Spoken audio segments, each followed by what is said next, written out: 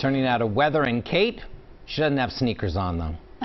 No sneakers, No. Unfortunately. Didn't get the memo either. No, None of I us did not get the memo, but maybe, it is bare minimum Monday, so we should be wearing our sneaks today. Let's check in with our eyewitness weather watchers, and they are keeping an eye on this forecast. Temperatures are in the 30s across the region right now. It's 38 degrees as we check in with Bill. He's in Levittown reporting some rain and 38 degrees, plus it's dark, and it is just so damp and dreary. This is the kind of day you just do not want to get up and get moving.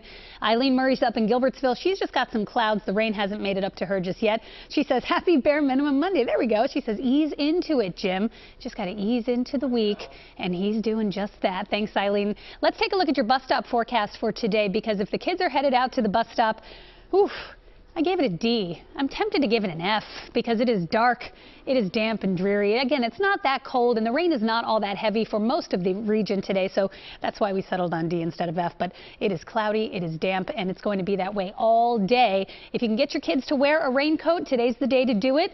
If it's the hoodie, they're going to be soggy all day, but that's the price you pay for not wearing a raincoat. 45 degrees by 3 p.m. and still raining. Clouds and radar showing, again, some scattered showers. This is starting to fill in just a little bit further to the west here over Bucks County. You can see a little bit of light rain, even some snow showers to the north there.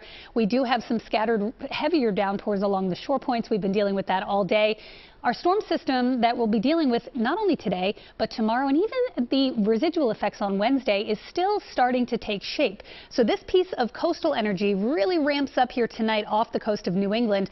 And then this storm to the west is going to swing in and pull it all further inland. So scattered shower chances all day today, light rain for the most part. It does pick up briefly tonight, and the snow will pick up tonight in the Poconos. And then throughout the day tomorrow, waves of snow just continue, mainly limited to the highest elevations of the Poconos. I don't think we see much precipitation in the city tomorrow. It's the wind that is really going to be the issue. So tonight is really when our alert day begins. Throughout the day today, again, it's just really light rain and drizzle, some snow taking shape in the Poconos, but windy tomorrow, a snow shower possibly even making it as far south as the city.